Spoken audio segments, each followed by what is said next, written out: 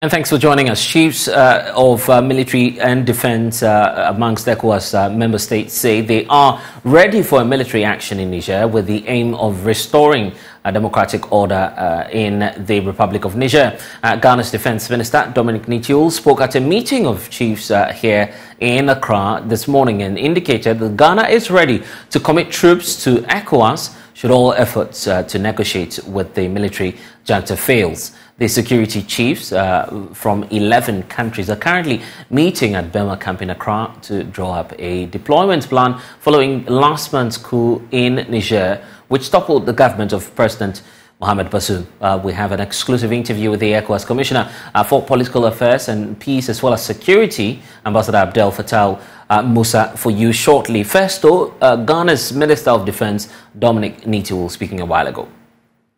If presidential guards in Guinea and Niger, I will use the word take hostage their president, nobody, and let me repeat, nobody in West Africa is safe.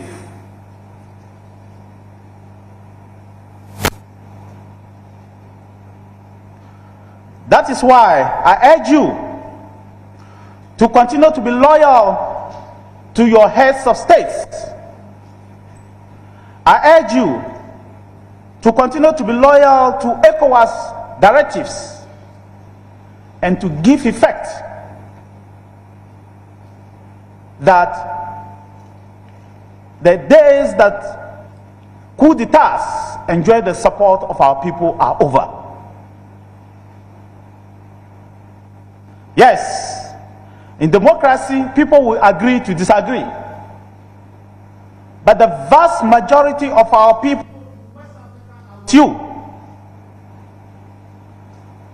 the vast majority of our people in West Africa do not want to be under the difficulties that we are facing today. You have the right, as men in uniform, to ask your governments for what you will need to be able to defend your nations. You have the right to ask your governments to give you the tools to defend the territorial integrities of your nations, to ensure that your nations remain peaceful. You have the right to ensure that your people choose your leaders in a free and fair manner.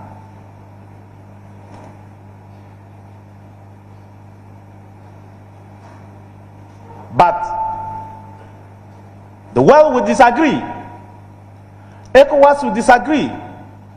The people of ECOWAS will disagree when you choose, or people under you choose, to take hostage the people that your constitution gives power to.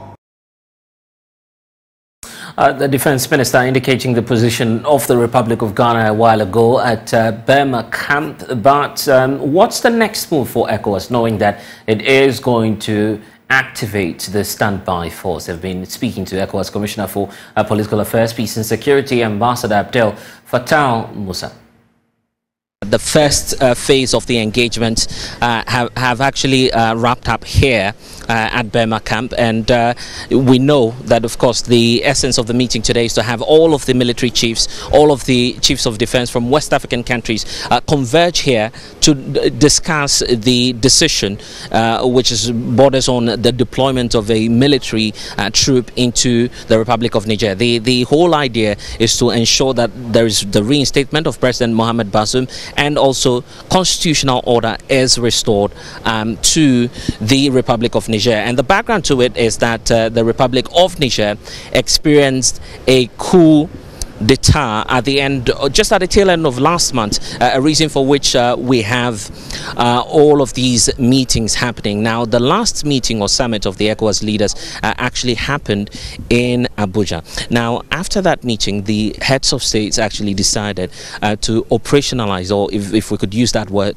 activate an ECOWAS standby force. That was the basic decision of the leaders of the West Africa sub-region. Subsequent to that, we know that ECOWAS formed a committee of chiefs of defense staff who will now look at the operational methods that will be used by the sub-regional body in terms of the deployment methods, what should be done, and how that can be approached from a technical point of view. It's the reason for which we are at Burma camp today.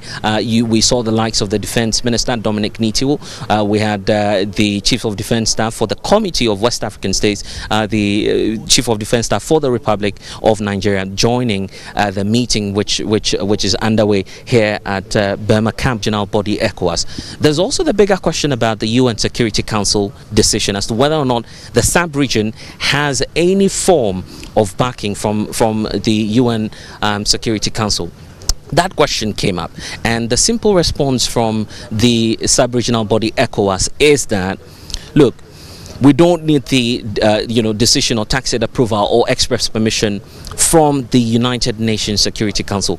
All we need is to ensure, first of all, that we deploy, and I'm speaking from the position of the Economic Community of West African States. When the deployment is done, whatever briefing that needs to be given to the UN about the situation and why the West African leaders are going in will be furnished to the United Nations. However, being a group of sovereign countries, there's absolutely no need for any form of deployment. So we'll be getting to Ambassador Fattel shortly just to get some briefing on what the next steps are, what the way is, and how we can actually deal with the situation now, and what the meeting entails for today, because that's crucial. After today, we know that the chiefs of defense staff will round off their meeting tomorrow and will communicate to the world what the next line of action will be. There's the question about the Republic of Ghana as well, and what the Republic of Ghana will do in terms of our position. Are we committing our troops?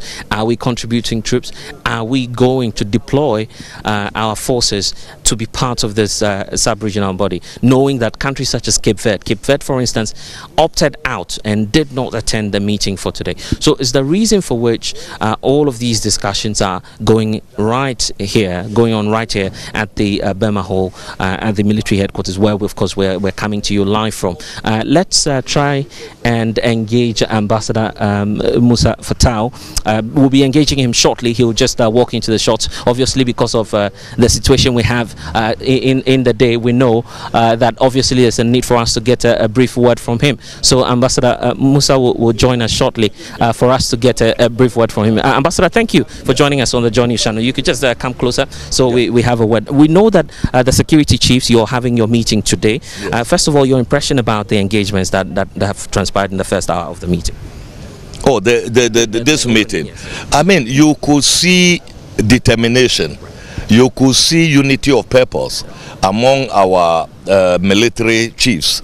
Yeah, the chiefs of defense staff, all very determined, and they are just putting the final touches to their operational plans and then get our troops ready.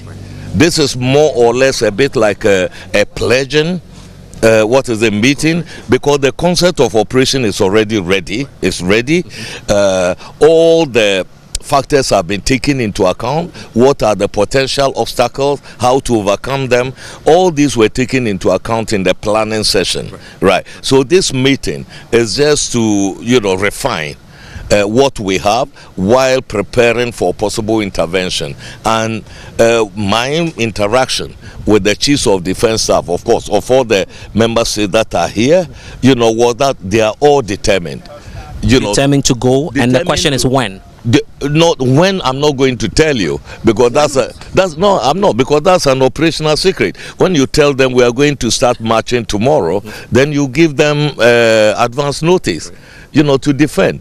So we know when the military could go in, and up till now there are diplomatic overtures from ECOWAS, from other willing partners and others.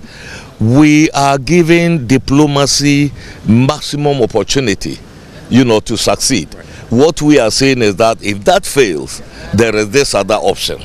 You know, and this is what we are doing, and we are not letting off, despite the fake news and then the misinformation. And I believe the fake news you're talking about is the fact that you do not have African Union support and the support from the United Nations, correct? That is all, with the African Union, that is also fake news. Has anybody read the communique of the African Union Peace and Security Council? I was there, participated, you know, in it. What you are hearing, yeah, of course, when you have a situation like this, you are going to have different opinions. What matters is what comes out of the communique. So everybody should wait for the communique, and then you realize that the African Union Peace and Security Council supports all the measures being taken by ECOWAS to restore constitutional order. They've condemned it, and many of them are even calling for the suspension of Niger. Ambassador Fatou, are you mindful of the possible implication for the sub-region? Mali, Burkina Faso have said that they would, you know, support the Nigerian junta if you decide to go in. Are you mindful of a possibility of a full-blown war? We are very mindful of that, and in the planning phase, all these factors were taken into account. I can tell you confidently, you know, that these ECOWAS standby for troops are ready to take on all comers. This is what I will tell you, and that the threats or whatever by Burkina Faso, Mali have all been taken on board. Yeah, and why not dialogue? Dialogue? Yeah. The who is closing the door? Probably, it could be ECOWAS. No, it is them. Listen, just a few days back, we were planning ECOWAS AU UN mission to go and meet them. They shut the door on us, saying they are not ready to receive the mission. You're setting about that report? Which one? That they shut their doors, because the word you used in your communique was that you were repelled. The mission was repelled. Exactly. Is that the true account of what? That's the true account. We were going, and they said they were not ready to receive us. Part of this mission? I was part of it. Secondly, before even then, the chair of the ECOWAS authority, President Ahmed Bola Tinubu of Nigeria, also dispatched the former head of state, General Abdul Salami Abubakar, with the Sultan of Sokoto to go also and talk to them. They confined them to the airport. They confined them to the airport. They didn't allow them, citing so-called explosive security situation in town, which is all false. All right. So we have been extending the hand of dialogue, you know, to them. They are rejecting it. Okay. Recently, they've said they are ready to talk. They say they are ready to talk, and then the next day, they charge President Bazoum, who has been under their confinement as a hostage, charging him with a high treason. You know, and somebody that you've arrested, kept in detention for how many weeks, is now that you are finding high treason against him. You know, so these guys are making up justifications for their coup as they go along, and they will soon run out of excuses. You know, so that is it. So we have not shut the door to dialogue. ECOWAS is ready to dialogue, but also we are not going to have an elastic. Okay, I'll ask you shortly about the criticisms that you're being used, quote unquote, by some other external forces. But the fear is that you're radicalizing this military team. The fact that the life of President Mohamed Bazoum and his family is at risk. The more you radicalize them, anything else could happen. Well, we have said we are going to hold the junta responsible if anything untoward happens to undermine the physical integrity, the security, the safety of Mohamed Bazoum and his family. They will pay dearly. And dearly here means? I'm not going to spell out how they are. Yes, I'm not going to spell out what will happen to them. But what I'm telling you is that there is a lot of fake news, around, right? This is like ECOWAS is being used. Did France or the US or anybody script our protocols for us? Well, the reason why some have that perception is because just yesterday were interacting with our partners at DW. The indication is that, for instance, the German Minister for Development and Cooperation will be in Abuja. She's chairing the Sahel Committee, which obviously has some French elements in there. Concerns about how we're making the sub-region now a playground for a proxy war between, you know, the superpowers. Do we have the capacity to go in fully? We have the capacity to go in. That's number one. Number two, what baffles me is that those who are talking about ECOWAS being teleguided by the West are those who are also promoting Russia. Okay, in the same people are those who see Russians as saviors. So when will Africa find saviors among themselves instead of always looking for external partners, either China, America, Russia and other? When are we going to project our own agency? That's the problem. You know, since the 1960s, right, Africa has always been an arena for proxy wars, first between the Soviet Union, China on one side, and then the West. And today we are in a multipolar environment, and we are running around from the frying pan to the fire. Leave the Americans, leave the French, now the Russians are the saviors, the Chinese are the saviors, the Turks are the saviors. We have got all these forces in the region. All those who have Africa at heart, right, should try to generate internal resistance to all these, and not to oppose one and then be welcoming the other. On the other, not receiving funds from the West, from the French, or we are not receiving nothing, zero. We are not receiving anything. The heads of state have said we are going into Niger, if need be, with our own resources. Finally, the UN Security Council, you know, backing is very necessary for you, knowing that, you know, the world is also watching what's happening.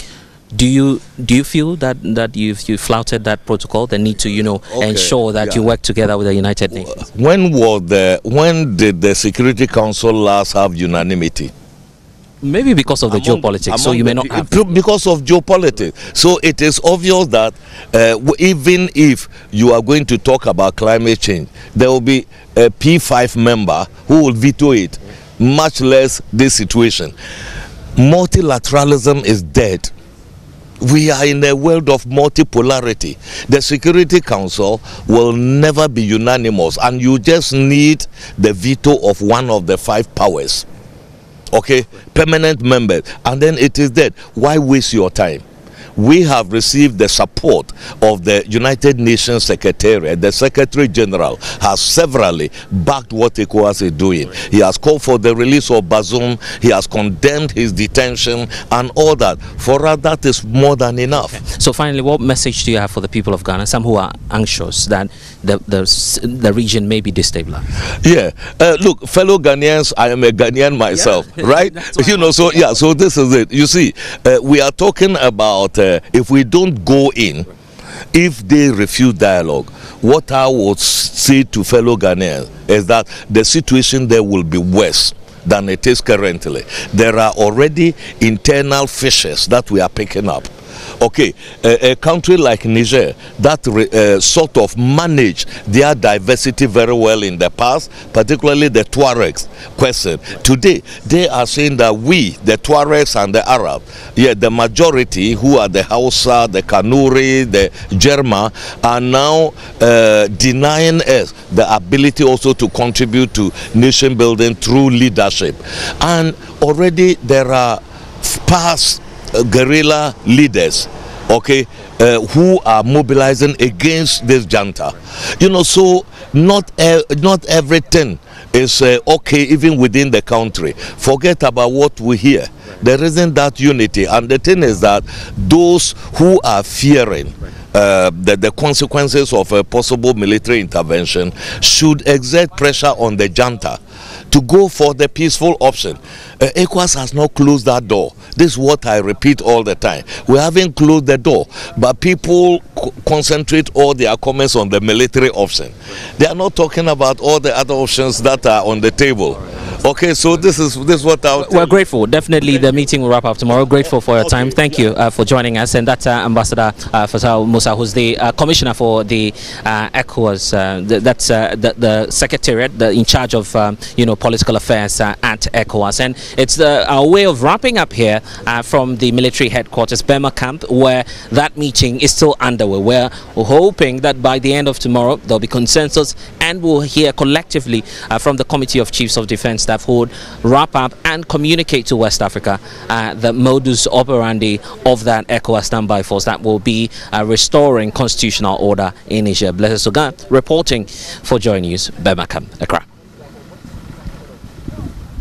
Okay, right after that, here I am in the studio and doing more analysis on the meeting which transpired today. So far, there's been opposition to the planned military action with the Christian Council, for instance, in Ghana, and other civil society groups pushing for diplomatic efforts. But the big question is, and which we're seeking some answers today to, is that should ECOWAS proceed to intervene when it comes to the political situation in Niger? Well, we've been asking some of our viewers on social media. So let's get to social media and get some of the feelings and sentiments that we have on there. And we've been doing that, for instance, on X, right? No more Twitter. So it's X now. Right. So we're asking the question, should Ghana contribute troops to the ECOWAS standby force to Niger? That's the question we're asking. So, for instance, you have an option if you feel you are indifferent. So that's where we stand, for instance. We're standing, in the middle. For instance, we're giving that option that we're indifferent about it. But if you take a look at the views that we have so far, and we started this just some few hours ago, minutes in fact, upon coming on air, you would realize that there's this whole wave of resentment against the decision to deploy the troops into Niger.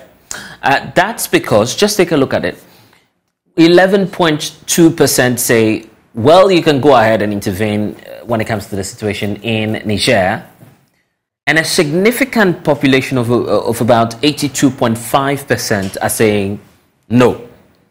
We don't agree with that option. Quite a few also are in the middle, just like we are, being indifferent about the situation, amounting to some 6.3% of the population, which believes that, whatever the decision may be, whatever the outcome may be, the feeling is that you could go, you could also stay where you are. But it's quite clear, a stark difference in terms of those who disagree and those who agree, and the difference is very, very significant. 80% plus indicating that they would want our ECOWAS leaders from the West Africa sub-region to desist from going ahead with that intervention. It's the reason for which we're having this discussion, because ECOWAS says that it will fund the military action from their own resources, which actually means that in the coming days, this will be done through the efforts of myself, yourself, the general public, because Ghana would also essentially be contributing some troops to be a part of the ECOWAS force. So we actually hit the streets of Accra to find out what you've also been saying about this decision. We know that we are in deep crisis now, but the key point too is our brothers that need our aid. So this is even though we are in crisis, a major crisis. It's our Ghanaian money though, but it's a humanitarian support that we are giving to them. Ask yourself, what is the main reason? What is going on there? You should know, you and I, we should know what is going on there. Because of bad governance.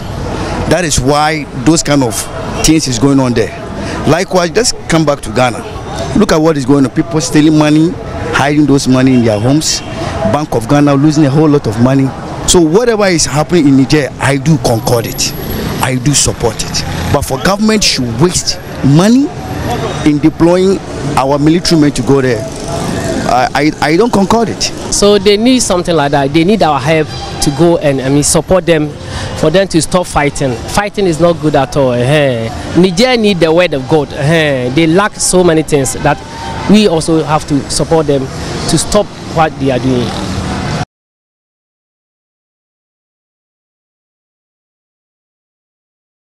Okay, so some Ghanaians there sharing their thoughts about the meeting which is underway and whether or not the countries in ECOWAS should be deploying their troops. It's also got to do with capacity. So what's the capacity of the military force among some of the West African countries? My colleague Isaac Ofieche is a data analyst with the research desk here at Joy News. He's been looking at the military options, the strengths of these countries, over 11 of them, as we understand, going into this joint operation. Let's start off with the military force that we have, and after we do this, we'll try and hear from some of our guests helping us with the discussion. Colonel Festus Abaji is also on, and we have Mukhtar Mumuni Mukhtar who will be joining us shortly. But I want us to understand the figures involved here. What's the strength, and when we're talking about the strength of the forces, how is it looking like for countries such as Ghana and other West African countries? So if you look at on the whole the West African sub-region and you look at the military force, we are looking at somewhere around 500,000 active troops, and we understand that Nigeria is more or less like the powerhouse of this active military personnel, having around more than 200,000 active troops. If you look at Ghana, for instance, we are looking at somewhere around 16,000. Mm-hmm. Togo is having around 10,000, with other countries having around around 20,000, 16,000. And in fact, the indication we're getting from the experts is that you need more than a 30,000 force to go in there. Let's do this. Let's hear from Colonel Festus Abaji. Isaac, we'll get into the data for you shortly. And Colonel, you've been monitoring the meeting that transpired earlier today. The indication we're getting, and you just heard from Ambassador Fatal there, indicating that they will go in, certainly. As for the time, they will not disclose that. So the debate is over as to whether or not ECOWAS will go in.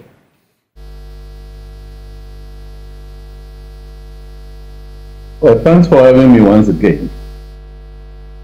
What the Ambassador Musa Fatal said makes sense, but they cannot disclose what I will call the D-Day, the day on which ECOWAS will initiate hostilities. But the signals from ECOWAS clearly is that ECOWAS is being more jingoistic. You see, more than emphasizing diplomacy. And when you ask him about diplomacy, or you ask ECOWAS about diplomacy or the diplomatic option, it refers to delegations that went there a week or two ago and were rebuffed. Is ECOWAS playing a timeline on diplomacy that in such instances and in cognizance of ECOWAS's own experiences, when you engage with somebody you are in dispute with, after 14 days, if you hadn't had a response, that is where you draw the line and say that, okay, the diplomatic option is out of the question. Because we all know that after General Abdul Salam, former head of state, had been rebuffed, a delegation of clergy went there and they were received. We also know that a few days ago, the Prime Minister, newly appointed Prime Minister, went to Chad, and the Chadian leader had been the first to go to Niamey. Now, that is a track one diplomacy. The diplomacy that we're talking about is not only between ECOWAS and Niger, it is also about other key actors, especially our neighboring countries like Chad and so on and so forth, and other civil society entities, former head of states and so on. That's track two.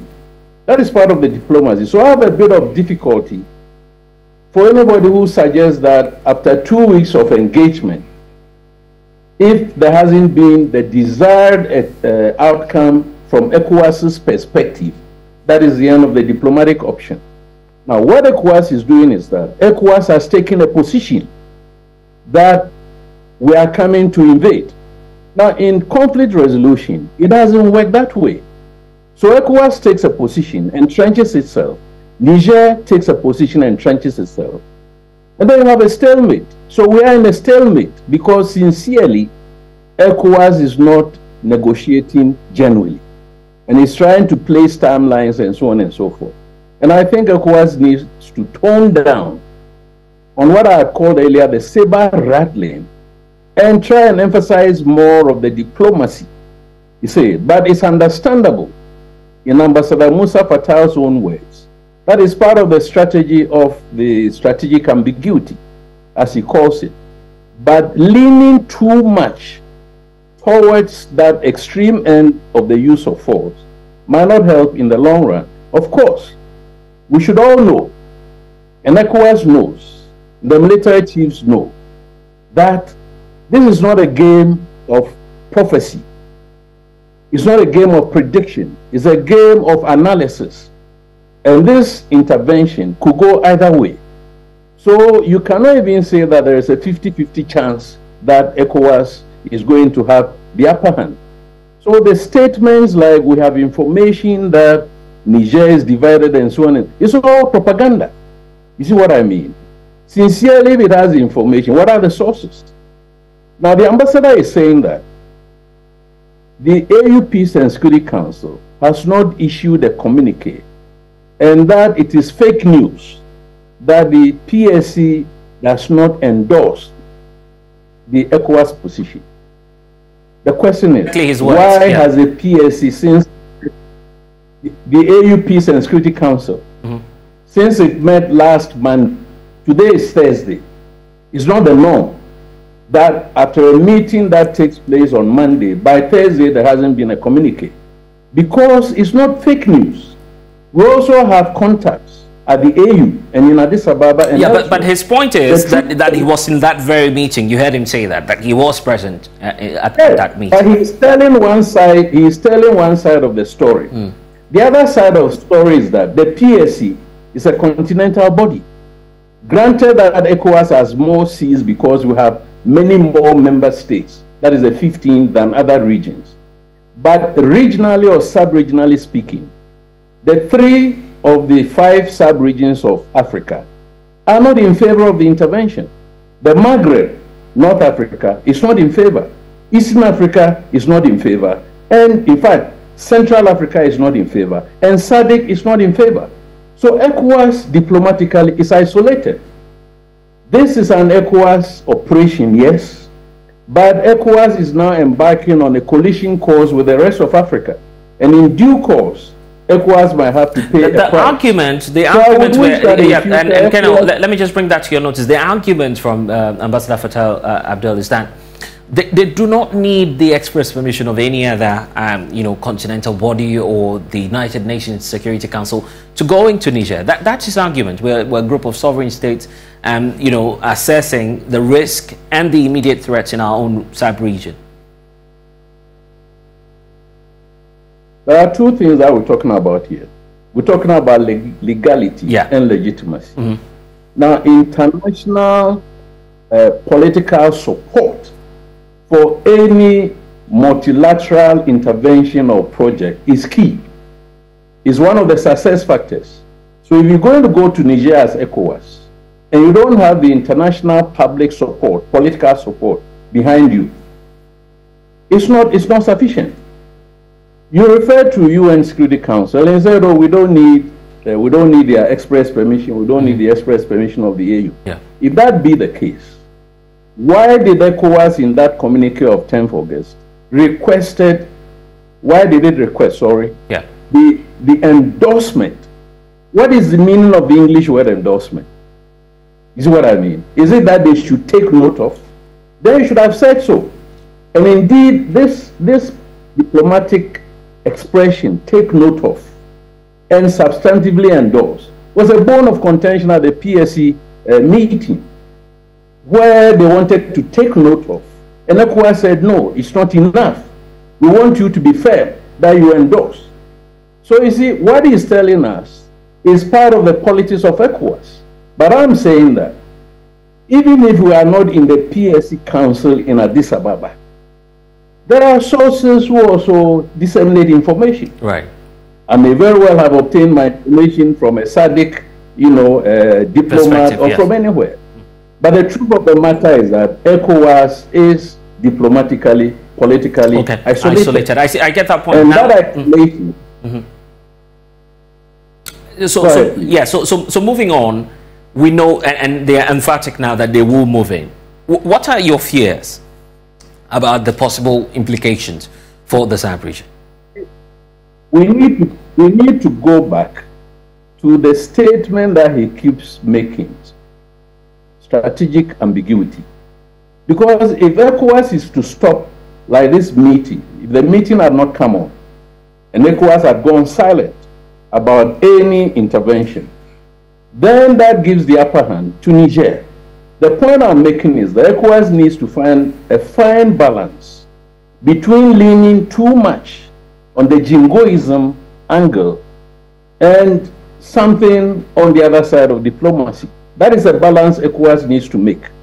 Now, as to whether it should go in or it can go in or not go in, after this planning, that is one of the stages, right? Any plan is on paper. Now countries need to go home, assuming Ghana has pledged whatever it is.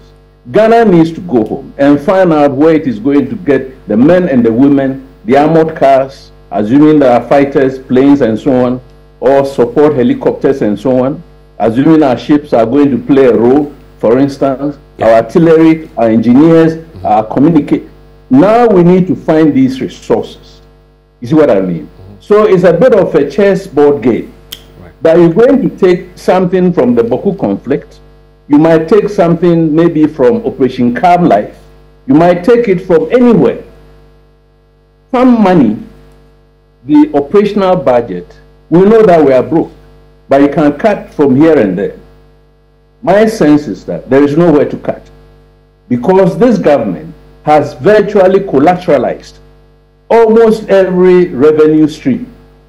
Now, if you have collateralized, then you don't have the option of taking a bit from Get Fund, from ESLA, from wherever.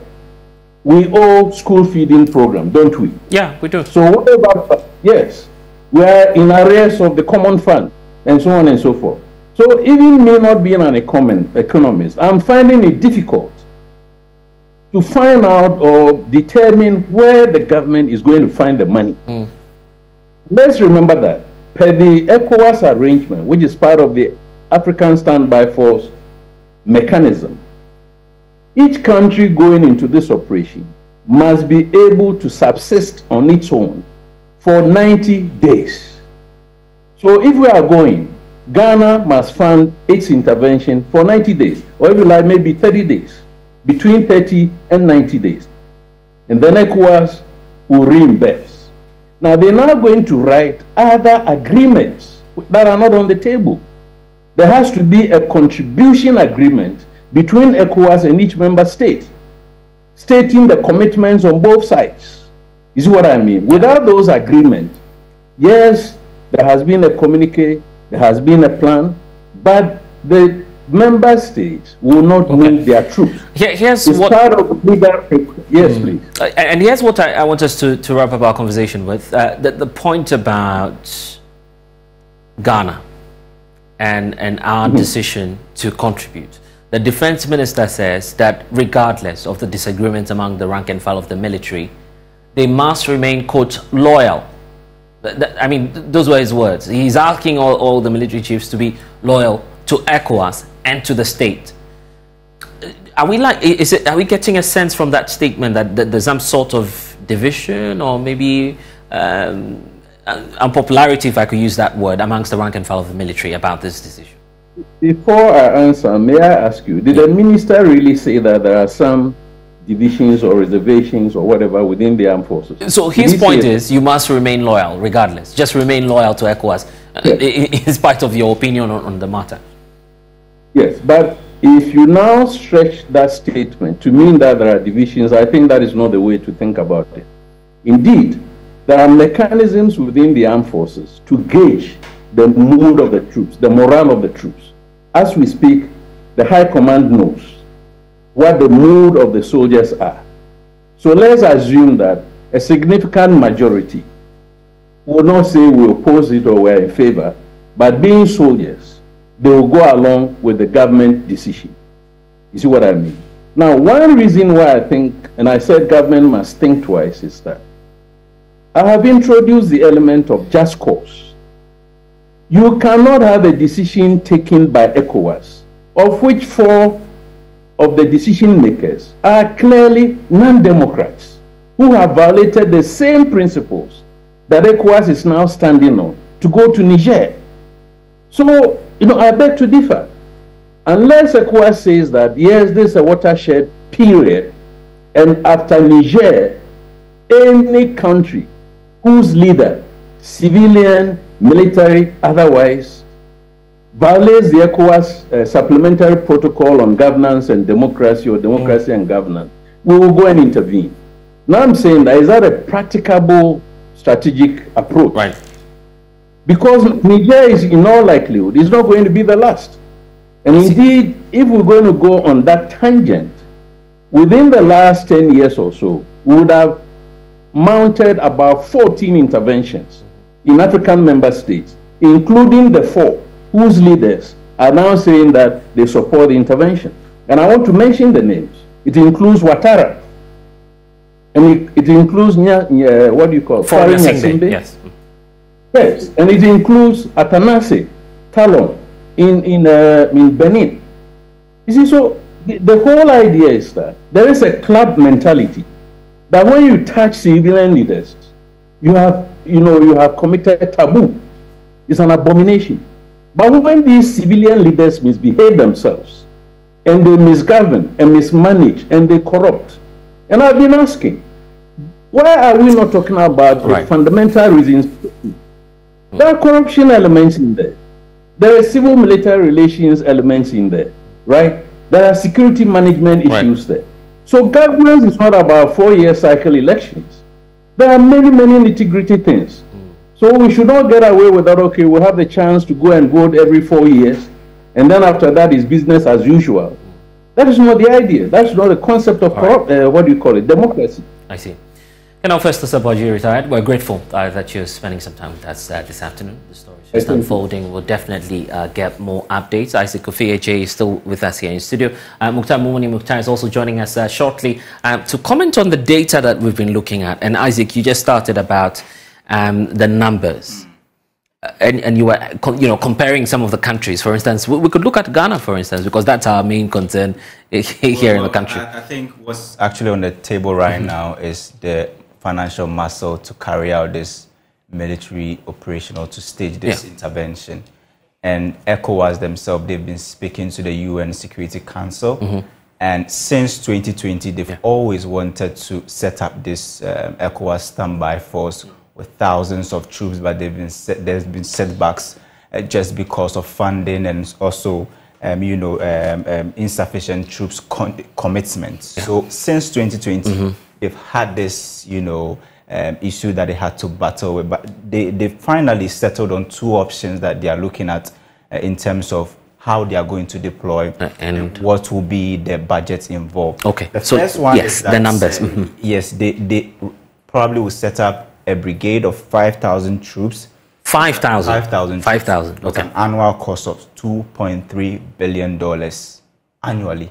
ECOWAS is going to establish a brigade, and that will cost the sub-region 2.3 and for those of you watching us, that's a summary on the screens for you. That's so a brigade of 5,000 troops at a cost of $2.3 billion US dollars. Annually, yeah. We need that 2.3 plus for economic stabilization. We ourselves need such monies. And the second option is that they will probably set up, on-demand troops that will cost them around $360 million. Okay, so this could be the buffer. Exactly. Right. So we have a feeling, per the information we are gathering, it looks as if this is actually the budget that ECOWAS can actually afford.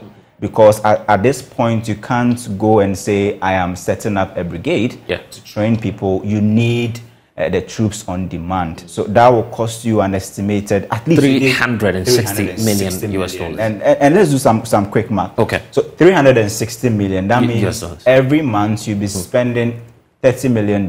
Yeah. Every week you'll be spending $7.5 million. And every day that will cost you $1.1 million. ECOWAS, they say there's no superpower involved in this. We are going to fund this ourselves. And the cost of a ticket to just fly over to Niger will cost way less. Yeah. Way less. So I guess 0.1% of that budget. Absolutely. Even less. Absolutely. And even feeding the troops and probably other accoutrement that you have to buy, that will be significant. That will be very significant. So at this point, ECOWAS will have to weigh the options. You know, you have two options on the table. One is, do you still go on with your diplomatic, you know, engagement and probably set up that your 5,000 brigade and later on use it to serve as a deterrent to, you know, other people who would want to take over civilian government, or you want to go and use your own $2.3 billion. But I also want us to look at domestically, Ghana. Do we have that, our situation? Do we have that financial muscle to actually participate in this? So we are looking at the Defense Ministry's budget for 2023 is somewhere around 3.7 billion Ghana cedis. And that 3.7 billion Ghana cedis, if we do some, you know, quick conversion, that's around $380 million. So we'll just be spending that on the troops on demand. It does not even cater for the main... for the entire defense ministry or for the country's defense. So if you take that away, it's gone. In fact, the point I'm trying to make is that $350 million in terms of defense is a paltry figure. Exactly. Nothing to write. It's something very small. And if you look at the amount that we are spending on defense advisory for 2023, that's 10 million Ghana cedis, $1 million for defense advice. Oh, okay. I almost said we could. There's a place we could find that amount easily, right? We know where to find $1 million. Of course. Absolutely. Anyway, that's just by the way. Mukhtar is joining us via Zoom. Mukhtar, I mean, the figures are staggering. $2.3 billion justified for who? The reinstatement of President Bazoum, and that's by no means undermining ECOWAS, knowing that the region says it's being threatened by the growth in military coup d'etats. But the amount involved, should we be worried about the cost? Well, I think our conversations around this issue has to go beyond just the economic cost of it to us directly. It goes beyond just the economic cost to us. It has, you know, other implications in terms of livelihood, in terms of long-term and medium-term security challenges for Niger and for the entire West African sub-region. If you notice, and I've just been listening to your analysts mention the various figures, especially the defense budget of Ghana, it's less than 25% of what is projected to be spent on this operation. And so that tells you the huge or significant economic cost it would be to Ghana and to any other party that is involved in this operation. And I think that it's important that we look at the long-term consequences of it. Very often, when you deploy military operations or security operations of this nature, there are several other outcomes, unintended outcomes, that would impact significantly on the cost, the economic impact, and other livelihoods. And there's something we call mission creep. We haven't heard, you know, anywhere in detail in terms of the operational objectives of this mission in Niger. They're talking about prevailing on the military leaders to reinstall President Bazoum to take charge of the country. But what does that mean? Is that all there is to this operation? We haven't seen significantly in specific terms what are the objectives of it. So we know that when we accomplish that, we know that we have accomplished what we set out to do. Very often without a defined objective, there's a potential for what we call mission creep. The potential that you could stay far beyond what you originally intended to go in there to execute. And that would have huge consequences for the operation. I think that we need to be very, very thorough in terms of the engagement, in terms of analysis for the implications of this operation. Other than that, we may be getting ahead of ourselves in authorizing a military mission in Niger. If you listen to what has happened since morning here in Burma, in Ghana, it appears that ECOWAS, you know, I mean, I can appreciate that it's a very difficult situation for ECOWAS, and it's because we have missed several opportunities in the past to put things right in dealing with security in the sub-region. And so now is the next best time to deal with it. But we have to be careful about the way we do it, because I sense that in the communication of ECOWAS, it appears that they are very determined to use the military option in Niger, instead of exploring all the other options that were talked about in terms of engagement, diplomacy, and all that. And I can hear the justification built around the idea that the military leaders had not been willing to engage. And we have seen, you know, in the last couple of weeks, some engagements have happened. The military leaders have engaged, you know, leaders from Nigeria, from Chad, and other places. And our own, you know, research here has indicated that the military leadership is interacting with other actors within the region. And so all these things show the possibility that the military leaders could be engaged outside of the military intervention that we seem to be obsessed with, by way of ECOWAS. Okay. Are you by that suggesting that we cannot fund this, we cannot sustain this?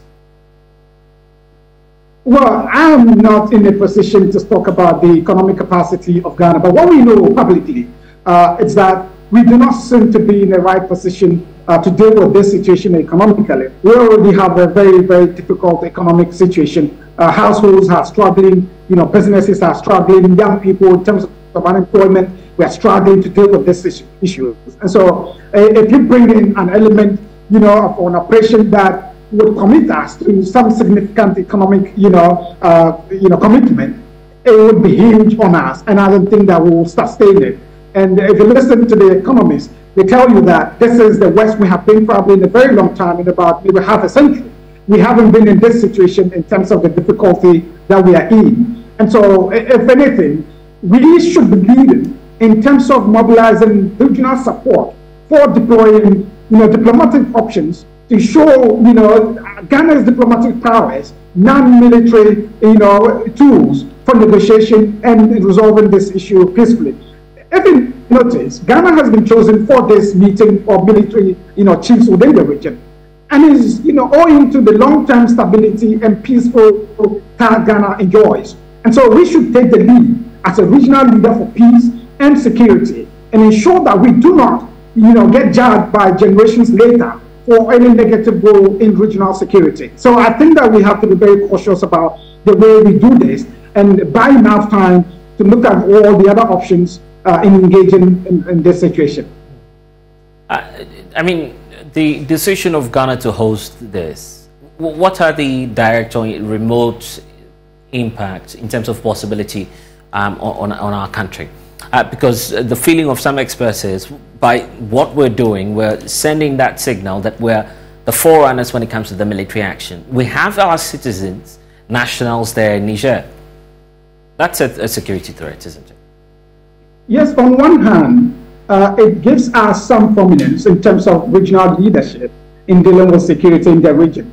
And for that, I support that kind of initiative to take a leading role in dealing with security situation or problems within the sub-region. But we also have to look at the implications it would have on us in long-term and short-term. Already, you are hearing people from Niger, Ghanaians based in Niger, talking about the fact that there's some kind of communication going around within Niger, that if ECOWAS authorizes military action, citizens are going to rise up against, nationals from these countries that are part of the ECOWAS decision. And that directly puts our citizens in danger in Niger. And so that is a possibility, and that is a very, very real danger to consider. The other part is, no matter how it goes, whether we go ahead with the military action or we go with the diplomatic tools in terms of options, it has both positive and negative consequences for us. So I think that in principle I agree. I support the idea that Ghana should host this kind of engagement, but at the same time we need to look at all the broader implications it has for all of us, and to be safe in terms of how we could play a very positive role in it. We need to be very exhaustive in terms of the diplomatic and non-military ways to deal with it. And I think that this engagement today, we should build on it in a much more positive way. I'm not comfortable with the way ECOWAS is speaking about it, because it appears that they are staging a very belligerent, bellicose posture when it comes to the military option, because the conversations seem to be more disproportionately focused on the military option. And you hear the spokesperson, you hear Ambassador Musa talk about this, and he appears to be justifying the decision, even before we arrive at that decision, saying that we do not need unanimity in terms of going into Niger military intervention. He talks about the fact that, in fact, he has declared that multilateralism is there. And so it doesn't matter how many people support this decision, it has to be done. And that is dangerous, because we are getting ahead of ourselves in that decision. Because the understanding in the beginning was that this engagement is a deliberation regarding what are the options, what are the implications, how do we go about it, should we go in, should we not? But at the point, at this point, if you are justifying military intervention, it appears that that decision has been made in the bedroom before, coming out publicly to talk about it. We'll leave it here for now. Grateful for your time. Mukhtar Mukhtar with the West Africa Center for Counter-Extremism joining us on this conversation. Isaac, we need to go. Any more figures to take a look at as we wrap up? Well, I'm just looking at our budget in terms of defense for next year, 2024. We actually anticipate that our defense budget will rise by some 13%, so from the 3.74 billion cedis to 4.23 billion cedis. And if you look at the breakdown, the amount that we are spending on headquarters and agencies is taking more than 90% of this amount. So there's little actually for such operations. So I still keep asking myself, do we have any monies elsewhere, or do we have any resource elsewhere? Is there anyone going to fund this project or this intervention that we are going to have? Because I look at the cost, and then it comes at a time where almost all West African countries are actually and take a look at that. 3.74 billion, that's for this year. 3.74 billion cedis, and if you do the breakdown, headquarters and agencies will take around 3.5 billion cedis. So if you pay salaries and you do other few things, the money is gone. You don't have any other money, for defense advisory services, for the purchase of ammunitions and all of those things. And first of all, I just said something that you need to gauge the morale of the military personnel and sense if they are actually ready. Are they really ready for this action? We know, does this look like a peacekeeping mission? Because it seems there's a difference between what actually happened in other countries versus what is actually happening now. Because I have this data too, Blessed. So if you look at what happened in Mali in 2021, this is what ECOWAS did. They placed economic sanctions. Yes. So there was a ban on trade on goods except food and fuel medicines to, Mali. Yeah. They also cut off from regional, financial markets. They were also suspended from ECOWAS. ECOWAS, yes. Constitutional rule. And also we know that the family members, the relatives, exactly. they've isolated Niger. And this is not the first time there's been a coup in West Africa. Right from 2020, we've had a series of coups. But I feel that ECOWAS wants to use this to stamp their authority and say enough is enough. If you want to change government, you should do it the right way. It shouldn't be through military coup. And so I feel that's the reason why they still want to use this as a means to tell anyone who want to do it later on that, look, this is not an option. The only option is to go through a democratic election. I see lots and lots of international developments that we're monitoring here on the Pulse. Still ahead, when we get back from the break, Russia, India and China are reaching out to Africa. They control over 40% of the world's population, but this week they're set to reach out to the continent through their initiative called the BRICS. We'll talk about it when we get back. Please stay.